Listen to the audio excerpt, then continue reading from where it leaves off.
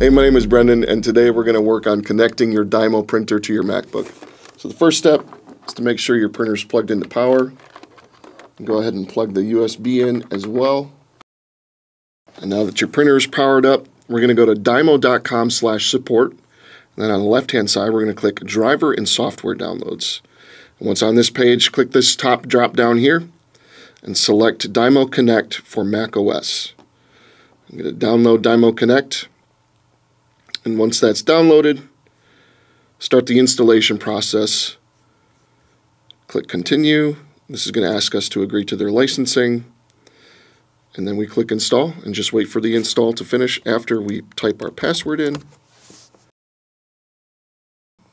Alright, so now that Dymo Connect is installed, it's going to ask you for one little bit more permissions here for certificates for the software. So just type your password in. And then it's going to ask you to do it a second time.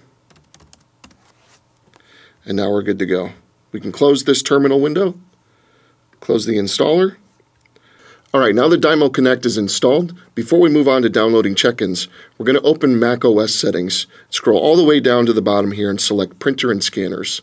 Once on this page, click the Add Printer, Scanner, or Fax button. Select your Dymo printer here and add, and now we're good to go. If you haven't already, go to planningcenter.com/check-ins/download and download the Check-ins app and follow the instructions to set up a station.